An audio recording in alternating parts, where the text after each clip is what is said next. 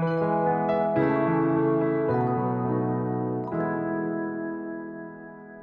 have an online question over here. It pertains to what the rabbi was just saying a minute ago. How when a person passes on, they have that comfort knowing that one day they'll be reunited with their family. The people left behind have that comfort. Is that true for everyone?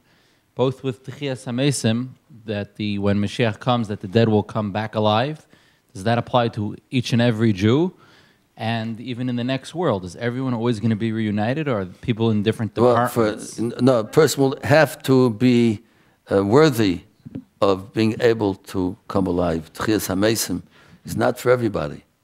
For those people who are law-abiding, Torah law-abiding people will be able to come alive and reunite. People that were wicked in their lifetime, of course, God gives them a second chance, a third chance. They come back into the world, and certain punishments which make them ready. So most people will come through, most people, except the wicked of the wicked, the real bad ones, they won't be able to come through.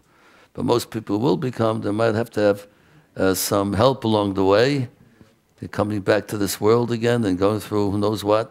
But God's given another chance and another chance till finally they straighten out. So most people, I would say, a great proportion of most will, but the real bad of the worst will not be able to come.